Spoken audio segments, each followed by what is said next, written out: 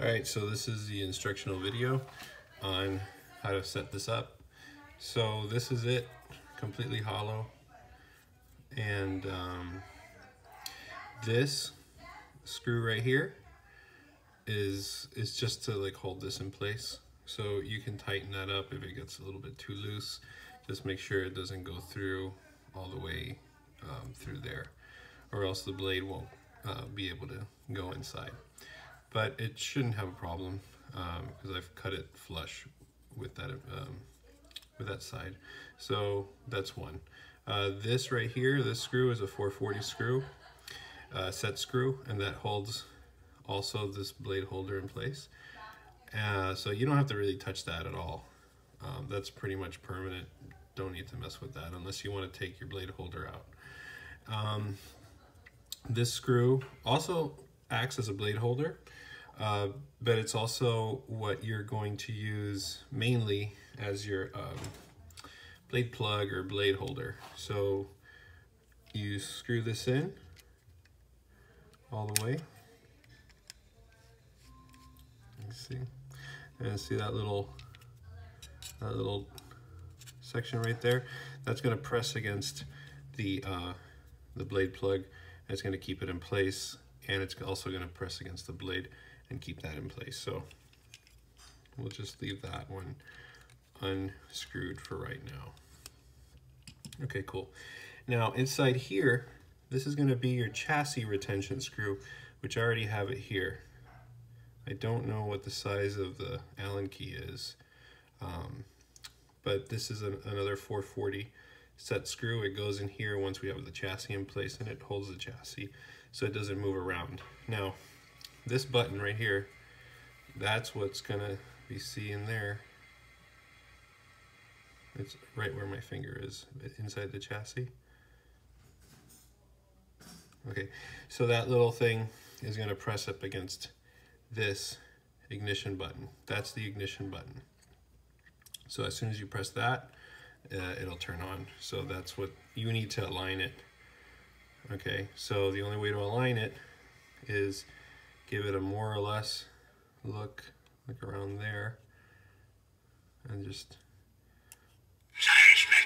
sometimes it could accidentally hit the wall of the hilt and press it. That's fine. So you just put it in there. Sometimes it can ignite it, but oh, and this is the accent LED that you were asking me about. So we'll put that in there, and that goes in a little bit like so, and then about that deep, and then you can put in your pommel cap and put it on, and then you can, with your finger, you can press down just a little bit so it's a little flush, and hopefully, there you go, it'll turn on. So that's great. Once you have that you know it's aligned and it turns on, you can go ahead and screw in place that 440 set screw.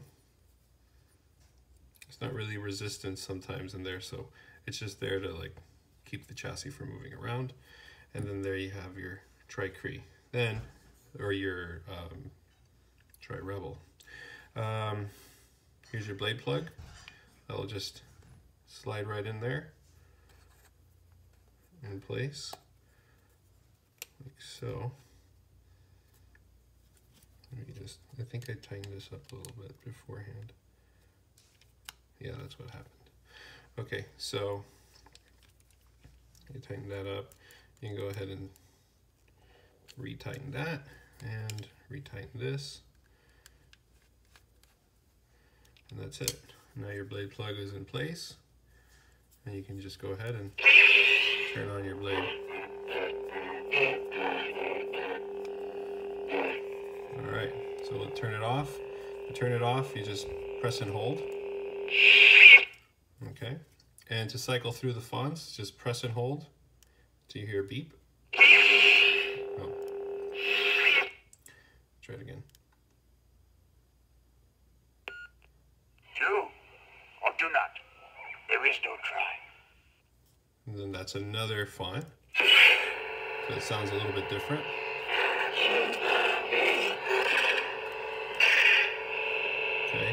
press and hold, and that turns it off. And then press and hold again for the third one. My ally is the Force, and a powerful ally it is. And then when you turn it on, he's gonna talk. You must learn what you have learned. And that's just part of the sound font.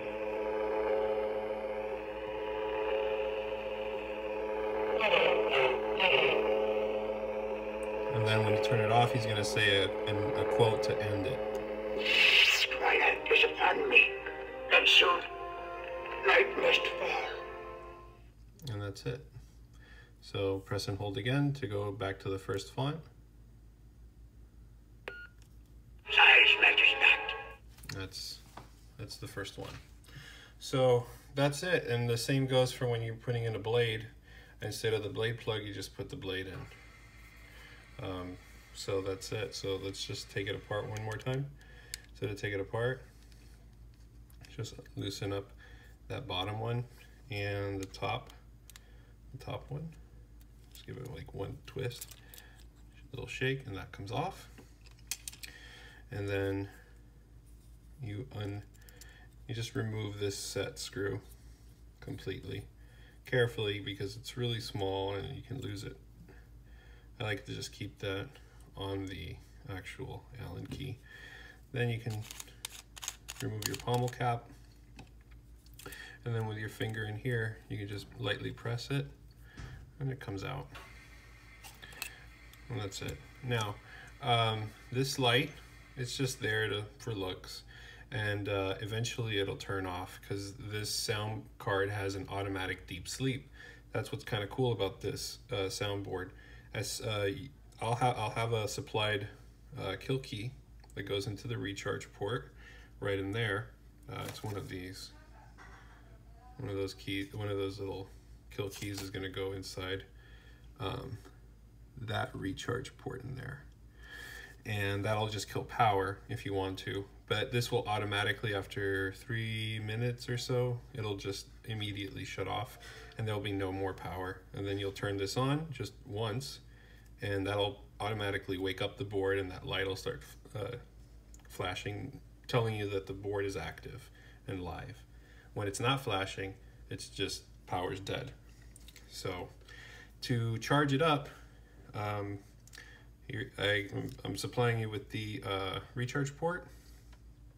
I mean with the the charger, and this has for your regular 2.1 millimeter charge ports that are on most lightsabers.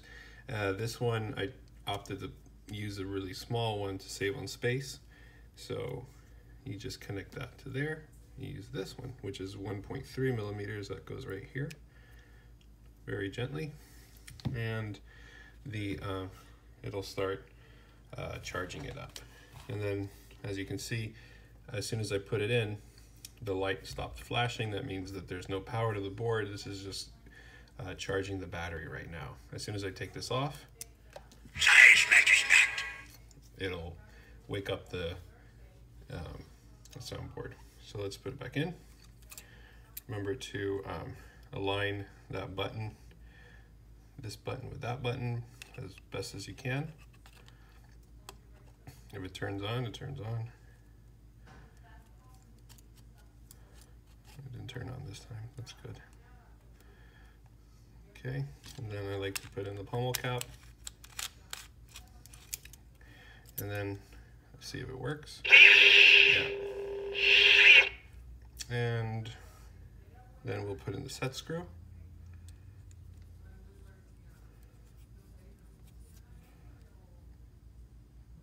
This time there was like a little bit of resistance. It's just the chassis moves here or there, but resistance is good. All right, cool. And then finally your blade plug. Put this back in place. Just align this shroud. Tighten that. All right. And align that, and then tighten this up. And you're good to go. And like I said, you can just leave it like this. You don't have to go through the, let's say you're using it and you turn it off, you don't have to go through the whole ordeal to take it out and put the kill key on. That's what's cool about the MBV4. You just leave it like this. All my lightsabers that have this soundboard, I've left them in my display box just like this for months at a time. I turn it back on perfectly because there's a very low drainage on that battery. A friend of mine has had one turned off for a year, and he turned it on and it's perfectly fine. So anyway, that's it. That's the saber. Very small little thing and highly accurate. This is really cool. I'm gonna really miss this one. So yeah, shoot me an email if you run into any problems, which I really doubt. But yeah, this is a complete vintage one. Remember, lay off the the hard dueling with that one. Light dueling, little showing off is okay, but this is thin metal, and it's from like the 40s or 50s, and yeah, this is it. All right, thanks a lot.